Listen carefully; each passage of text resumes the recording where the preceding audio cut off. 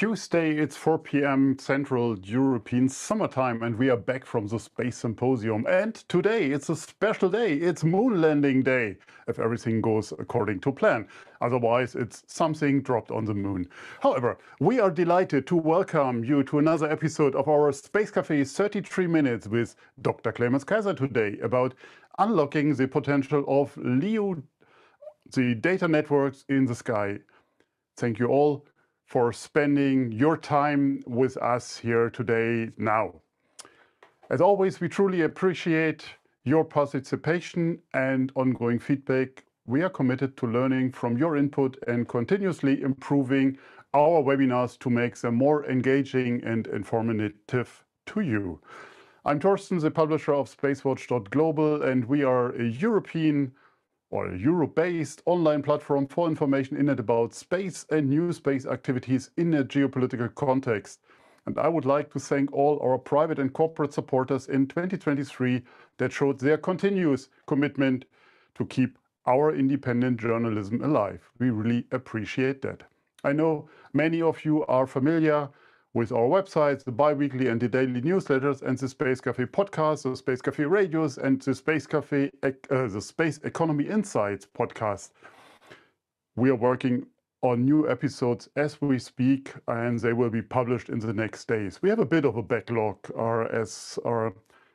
the market kept us busy over the last days and weeks, so stay tuned. But also our fan shop is open for you. It's always open because it's on our website.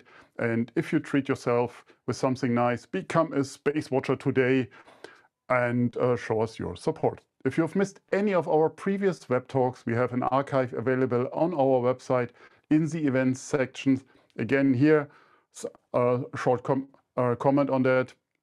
We have a backlog of about 4 weeks with the Space Cafés, but they will be there, and then there will be also on YouTube.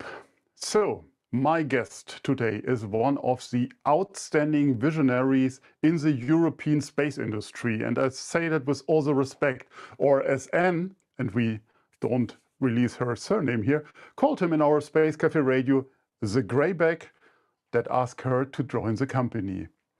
It is a truly honor for me to have him in my Space Café live here today, knowing how busy he is. So welcome, Dr. Clemens Kaiser.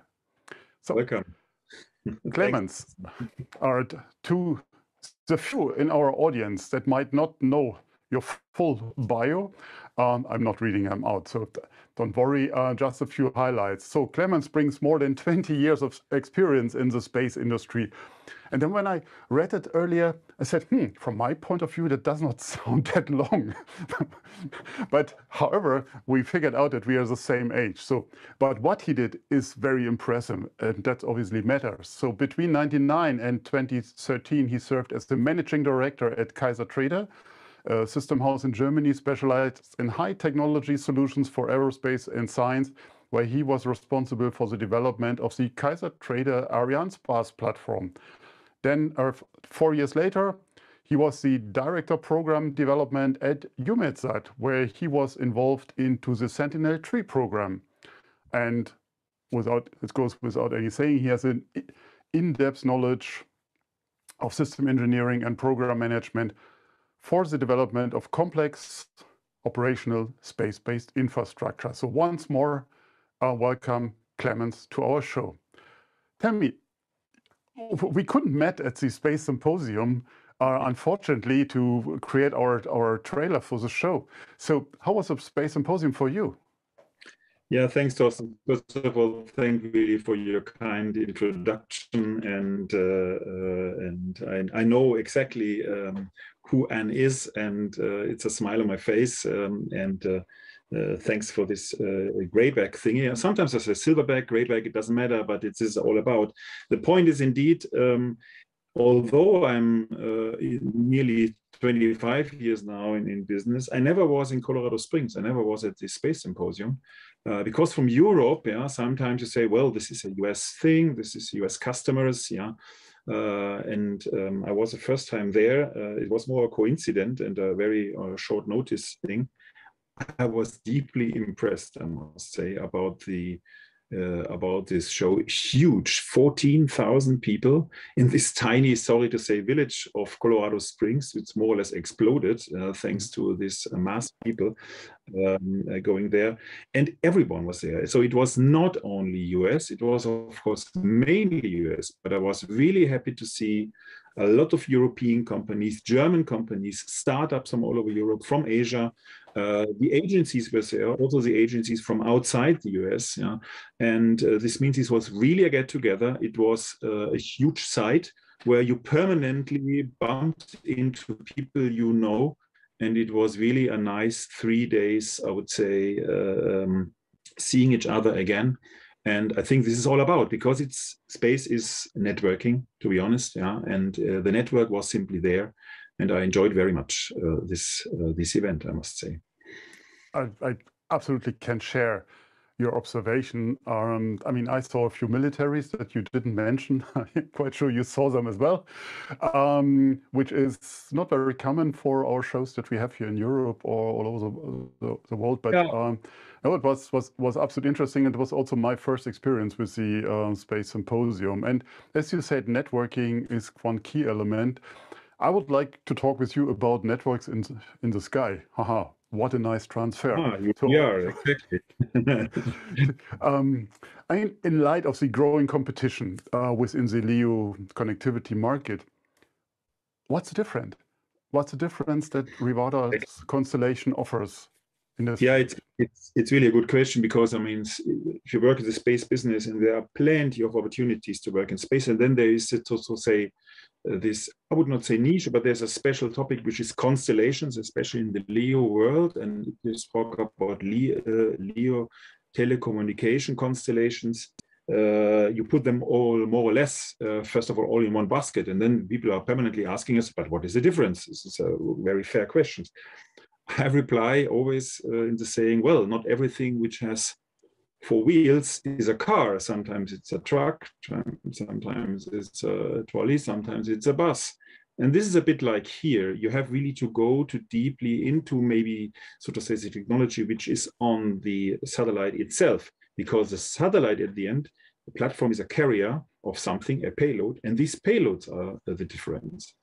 So what we are doing is, our payload is equipped with an optical mesh. I'm pretty sure we'll come to that. Means we interlink the satellites, and we simply, what we do is we lift the network, which is normally established on ground, into the sky. So we're really using network protocols and do not touch the ground. And this is the main difference. Yeah, and I'm allowed to say, really, with Starlink and OneWeb, and I have really a high sympathy and recognition of what they have done, because we all learned a lot about LEO constellations, but it's simply a complete different architecture. Yeah? They need terrestrial ground infrastructure to base, because it's a band-path system, a so-called last mile system. It's all fair. And it's a B2C, I would say, business model. We have another model, we will also come to that, which is B2B, and we provide simply point-to-point connectivity without touching the ground. Of differences to, I would say, constellations. We do not claim we will be the only one, but we are very likely the first one of this new technology, and others will maybe follow, because the market is huge. Yeah. Okay, so I don't have to ask the why questions. Or my only why question is, why are you not connected on a satellite link? Because we have some internet problems with you while speaking. So hope that will be as stable. So yeah, where's Satcom when we need it? You know. Exactly, and another difference, by the way, is that if I would have a connectivity with my network, I could even guarantee availability of services. And what we experience here now, although I'm connected with 5G, is that you have a plan which simply says, well, up to, and there is no service level availability, for example, service availability guaranteed. And this is the difference. If you control the complete end-to-end system and the own infrastructure, then you can also guarantee customers the availability of services and quality of services, which, for example, OneWeb and Starlink cannot do. But it's also not their aim. Yeah? and then you enter into complete new markets, for example, autonomous container shipping, the finance market, and so on. No, it's interesting. I mean, we both are old enough to have seen the rise of the terrestrial network infrastructure from shared Ethernet over ATM, MPLS, and so on and so forth. And I think we see that happen now also in the space industry. Absolutely. You pointed to optical links. What is so special on optical links? Why are they haven't been used so far? I mean, optical communication is out for the last 20 years. So it's not something new. I mean, I know that, or I think around 2000, I was sitting together with TESA and talking about, okay, fair enough, bigger terminals than we see today. But I mean, even for the moon landing, that was part of my history a few years back. We talked about optical communication from the moon to Earth. So it's all not that new, but why is that increasing crucial for the satellite data network? And how can a LEO constellation evolve into a comprehensive data network, into a meshed one? Exactly. Yeah. First of all, I must really, as a German, to be honest, it's really I'm really happy to see that we can really say that the two world leaders are in Germany, and this technology is really based on, I would say, a thorough research here from Germany. So we have TESAT and Mynaric, competitors on the world market. And they were simply first to bring this alive for high throughput connectivity. And this is maybe the point, high throughput connectivity, of course, and the qualification in space, the dynamics we need, by the way, it's a dynamic mesh. We have to open and close things. We are crossing, so to say, the planes. There is a seam. So there's a certain dynamic needed. So it's not a static, so to say, link. And the light, and by the way, there are other constellations alive which are using, or will come, which are using RF as inter-satellite link. Also okay, that is all fine. But this always bears, I would say, the risk of either interferences or, I would say, jamming and God knows what. And light has indeed a quite a high level of security and is not really interfering, so to say. And we are already with a standard product, so to say, in the range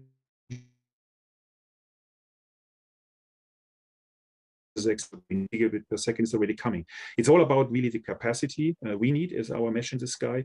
And with our satellites with 10 gigabit per second space to ground via the RF link, we have 4 links, each 10 gigabit per second, because we have also through traffic, of course, which will be routed in the mesh. And therefore, we have, I would say, now a perfect fit of the capacity of the links with now the capacity space to ground for, I would say, our first, let's say, first generation of a network in the sky. Okay, so you have inter-satellite links, optical in space, RF to ground, Ka, Ku, whatever it is. Right, yeah. So what are the ping times you have to the satellite then? I would answer this question, if you don't mind, a bit differently. It's and I would say a feature we can provide is low latency, because even and this is the difference, for example, to RF intersatellite links.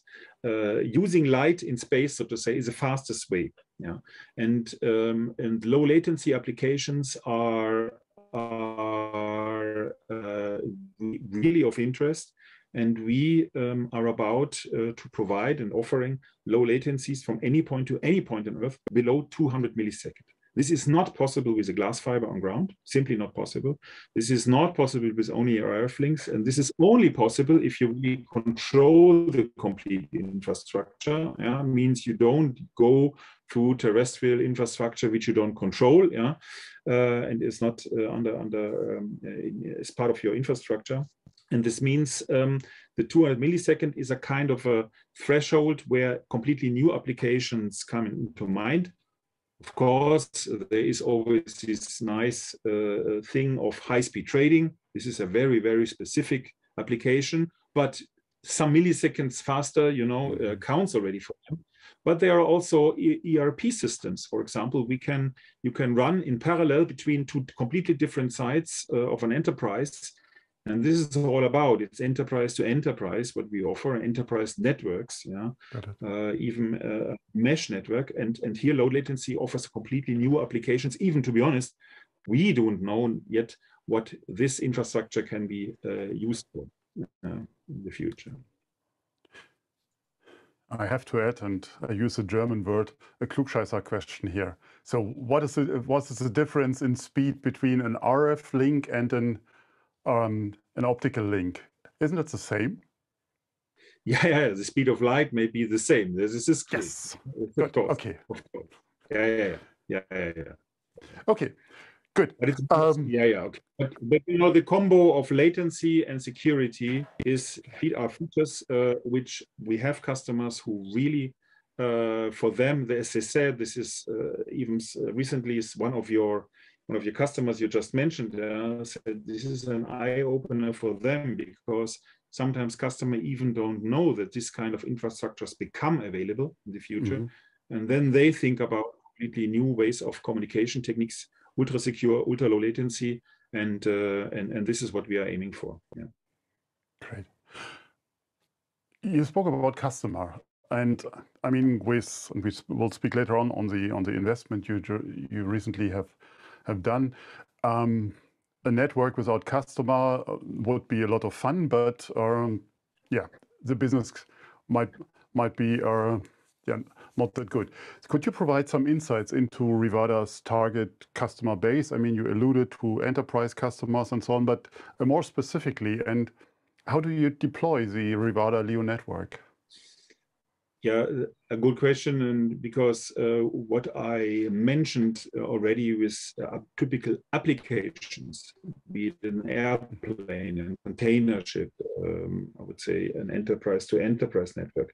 These are, so to say, applications we can serve, but our strategy is not to go to each of these individual single customers. We have a wholesaler. So we are selling our capacity, like really bent pipes, so to say, in the sky, to wholesalers who then, I would say, have customers who I would say are interested to expand, so to say, their business and relationship they have with their operators. This means currently we see mostly operators coming to us, operators of all kinds, terrestrial, space, they are knocking on the door, because there is, of course, a kind of a consolidation currently taking place. The overall telecommunication market, the space market is here, and here inside there's a lot of things going on between LEO, MEO, and GEO.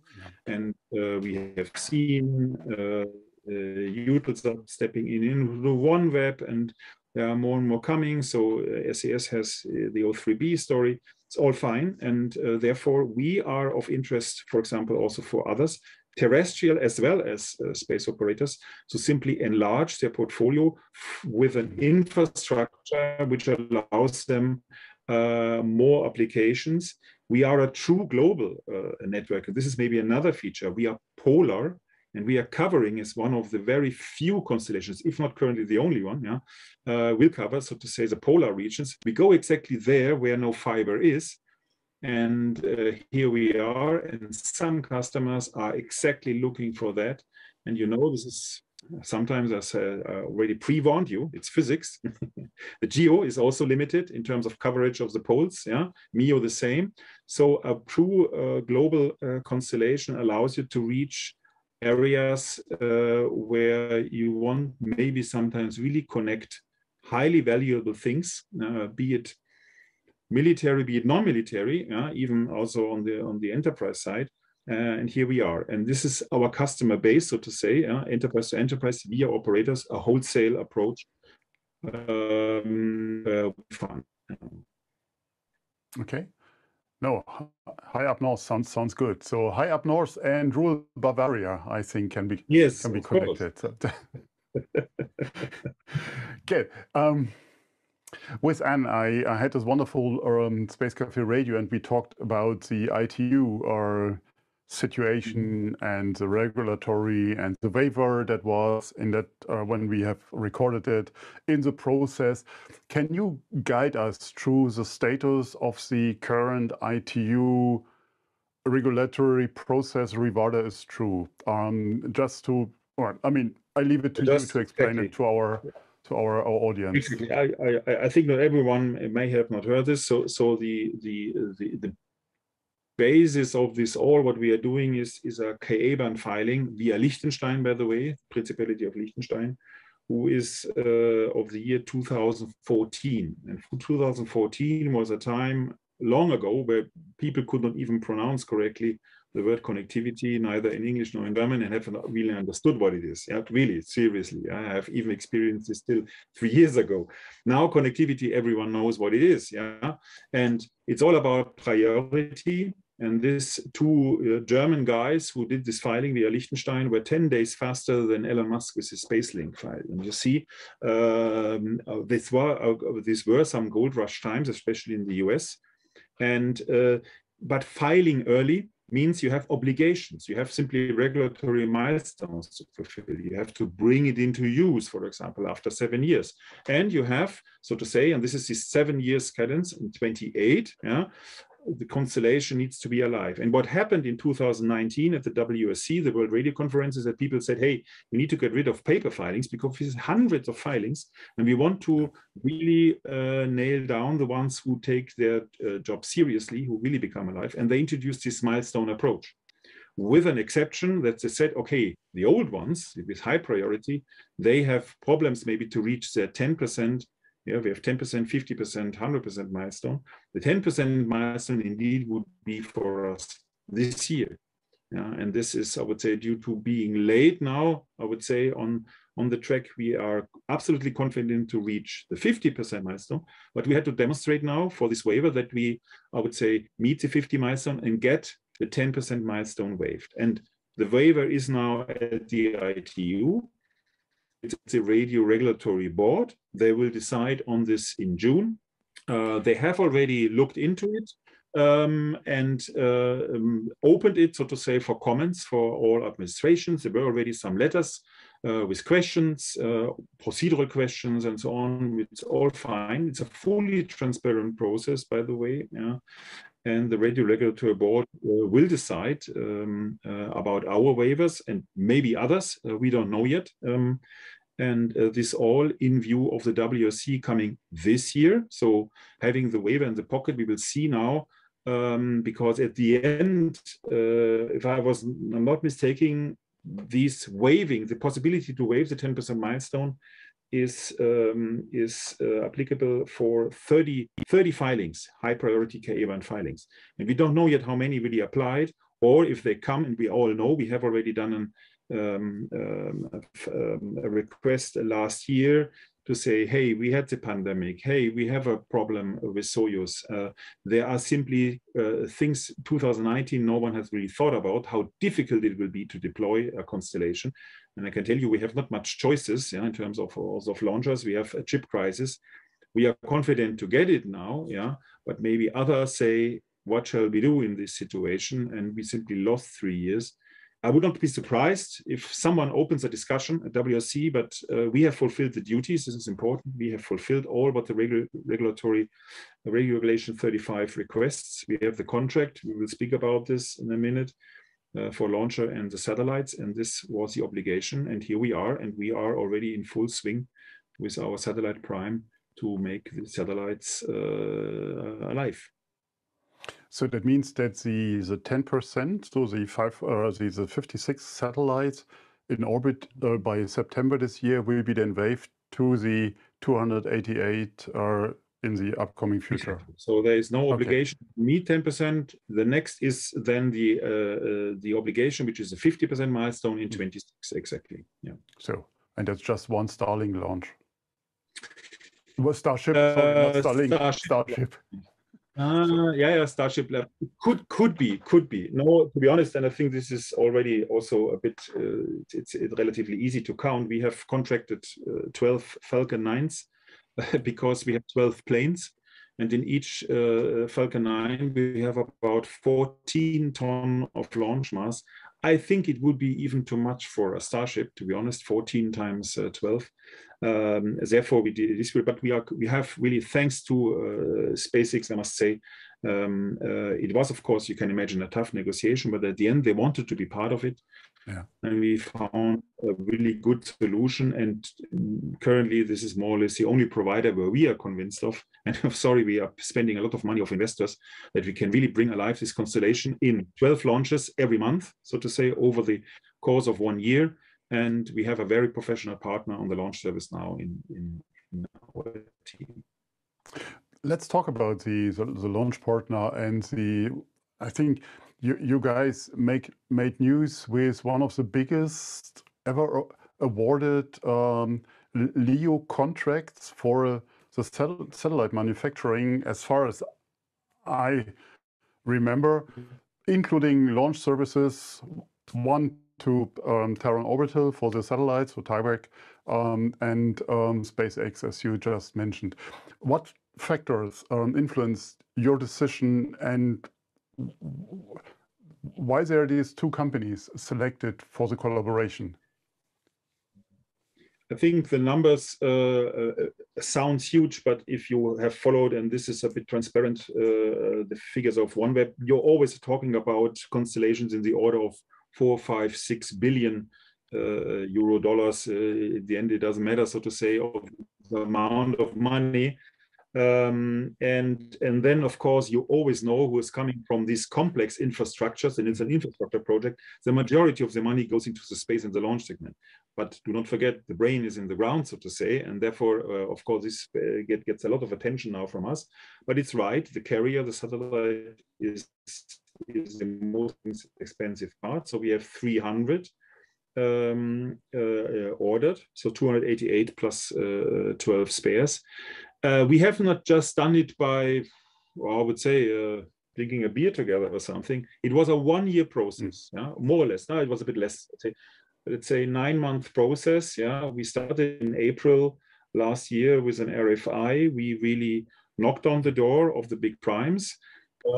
We elaborated, I would say, is this something, do they have a solution for us? And not only in terms of, does a satellite fit into a launcher? Can you mass produce a satellite? No, do we also have a payload, yeah, available, which is even more of concern, of course, to bring this.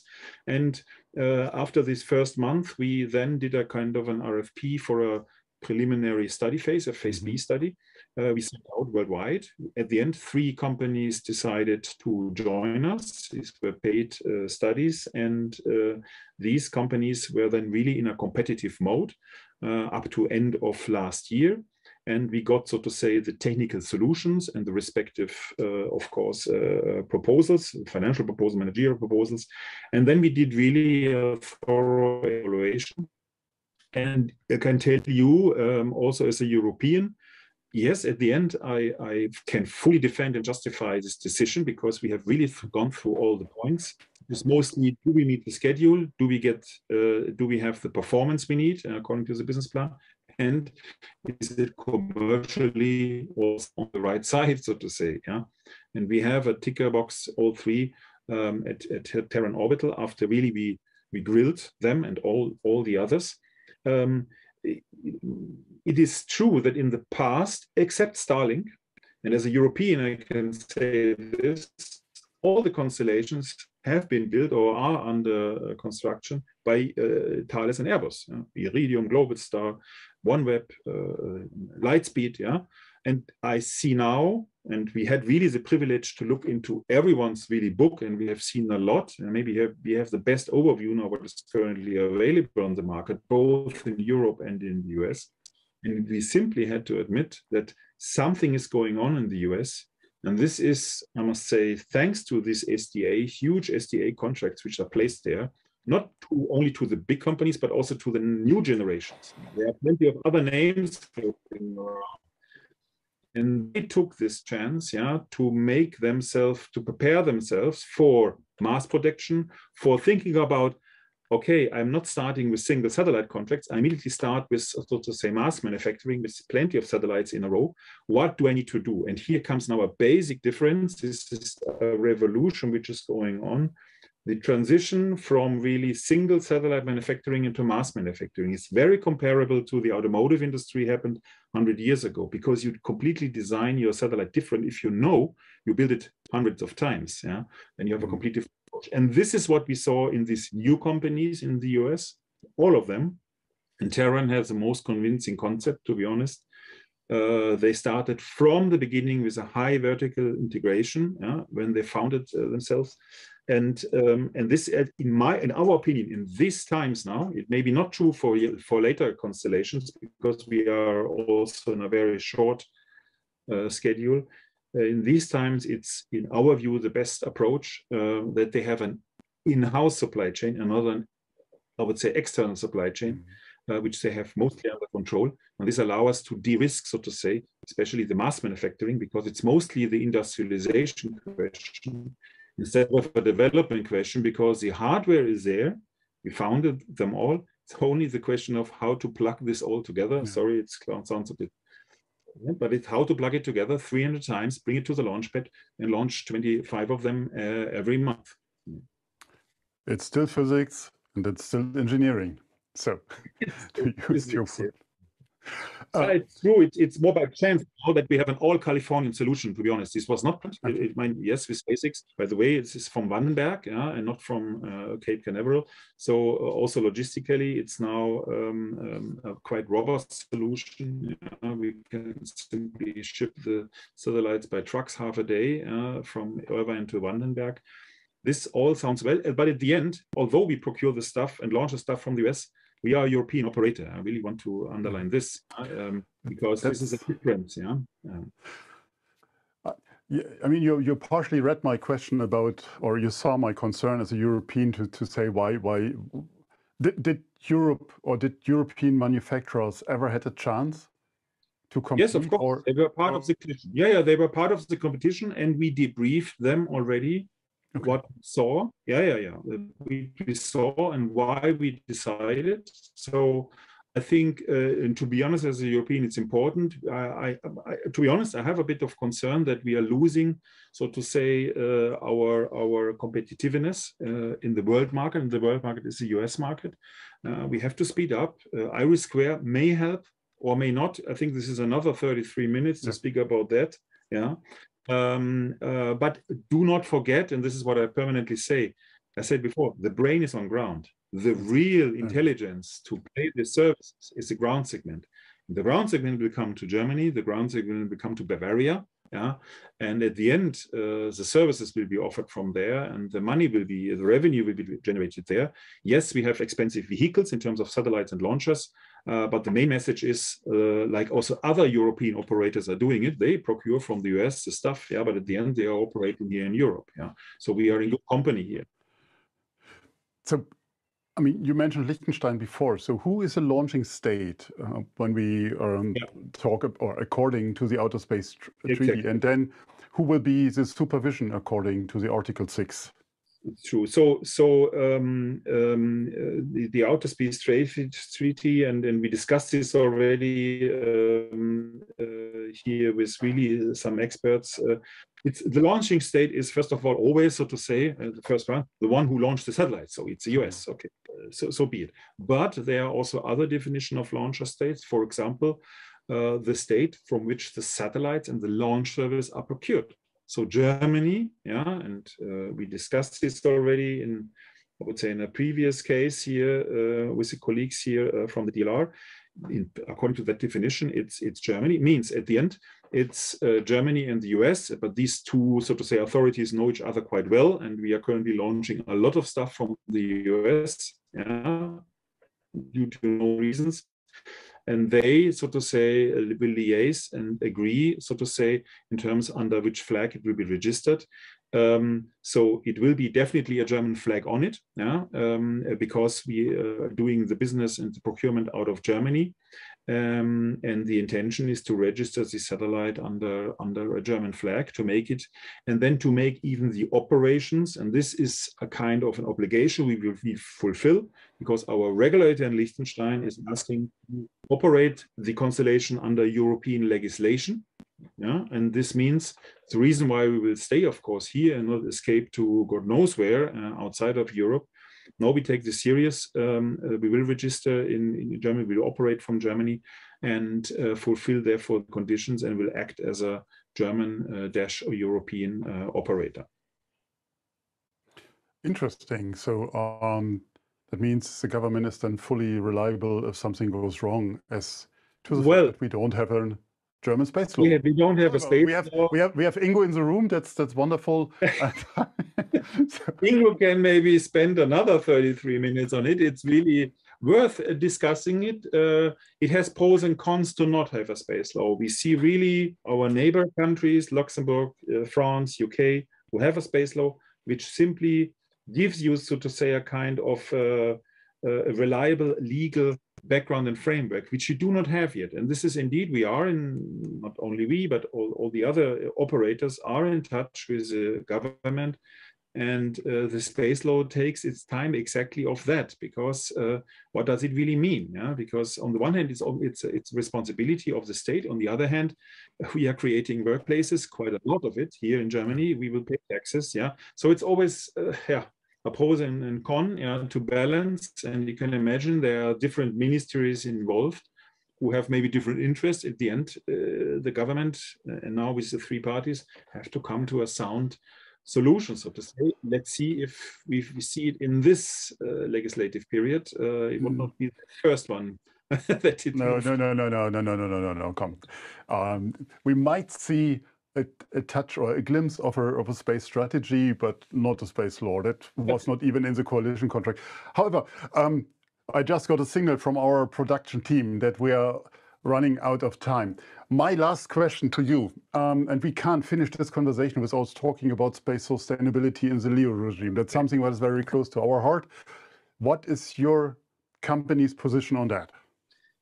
This is really a very good follow-up question now to the previous discussion points, because due to the fact that we are not relying simply on saying, hey, Germany, it's your responsibility now. We take it serious. So we will implement everything which in terms of future and existing technologies is available, we take on board. So means we deorbit actively immediately when the satellite is no longer needed or is malfunctioning in terms of his payload. We will use all technologies for autonomous collision avoidance. We will be absolutely transparent about our situation or condition of our satellite. Means we take it serious, and I want also to really underline this. This is an effort, but we do not leave the space junk simply in the orbit, and especially I would say on the operational orbit, it's one thing, but even during deorbiting, we need the active deorbiting, because this is even a higher risk to collide, I would say, with other objects crossing all the planes. And we have, even in case of, we have a completely malfunctioning satellites, we will embark a docking port. We are discussing with companies who will, I would say, come now in the future and make business for on-orbit servicing, for active deorbiting, in case we cannot do it on our own. Simply statistics at the end, if we are at the end of 600 satellites, there is the one or the other satellite who cannot do it on his own.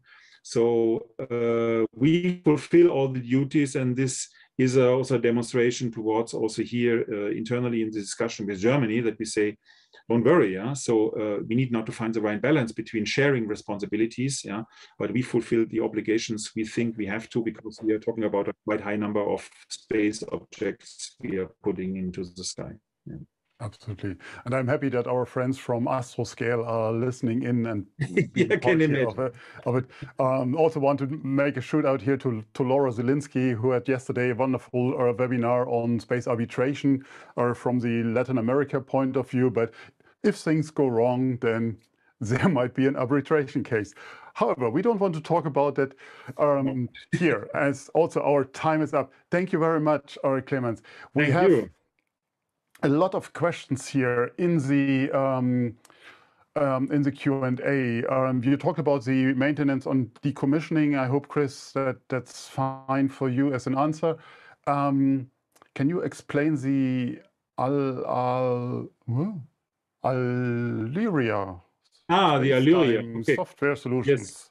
Yeah, well, I cannot, of course, go into details. Yes, nope. This is an element we had in Washington, this deal now communicated that we put them aboard. This is now part of the brain we put on ground. So Allyria, I would explain, I would say is a raw resource management tool that we control now, so to say, the assets in space in terms of resources, the infrastructure management, from ground to be able to run the services over this network.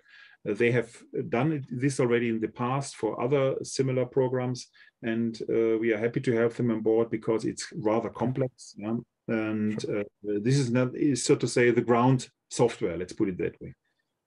I think there's a lot to further talk in this kind of format to bring it to our audience. So one last question here is, how many ground stations does Rivada needs to communicate with its satellites? To be honest, if it's in routine operations, we don't need a ground station because we will use the network protocol of the payloads between the user terminal and the payload. We simply put a user terminal on the roof of our control center and communicate, and we see each of the 600 satellites in real time, thanks to the optical mesh. This is a big advantage, so to say, thanks to this architecture. Yes, we will have, of course, an S-band station for LEOP and commissioning. This is a completely different phase. Sure. We will have a network, but, and this is important for routine operations, to be honest, we don't need it. It's just for non-nominal, I would say, operations. We have some, maybe we have 3 distributed because we are polar, 1 in the north and 2 in the south to cover all. But this is the big difference, and this is really important to understand. We don't need, in nominal operations, no, not really seriously, a ground station. We do all this via the, so to say, network channels of the payload. Okay, good. We have to stop here, otherwise yes. my production team will just pull the plug, and we don't want it.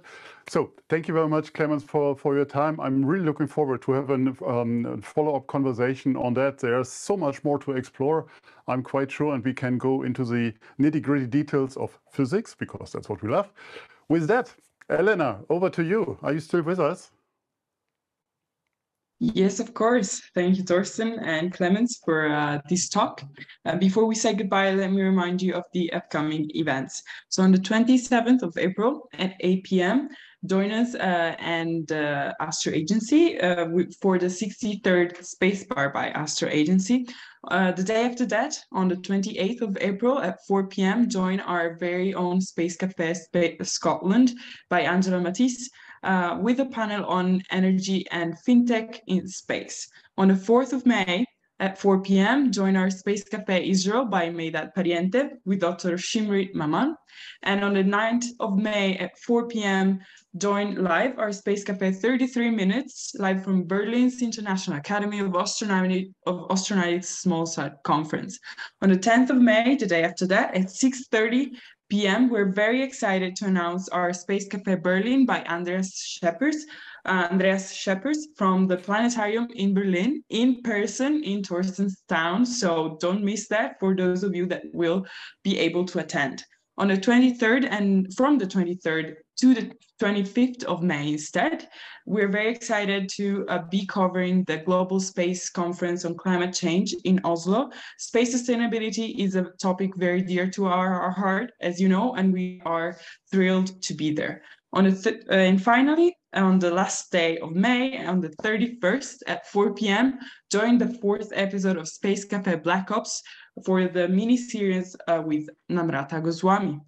You can find and subscribe to our events on Eventbrite. And as always, we would love to hear your feedback. So please check in with us on Twitter, Facebook, and LinkedIn. And don't forget to sign up for our dailies and bi-weekly newsletters. And if you want to support the team and more events like this one, go treat yourselves with something special. Become a space watcher today, or help us in the supporter program and get a cool mug like Torsten is modeling right now. Thank you, Clemens, for the insightful talk and for being our guest. And thanks again to the entire team behind the scenes for doing this great job week by week again. Thank you, our audience, for joining us. And I hope to see you at the next events. In the meantime, visit our website and follow us on social media. And don't forget, become a space watcher. Thank you and bye. Thank you. Great job. Thank you. Wonderful conversation.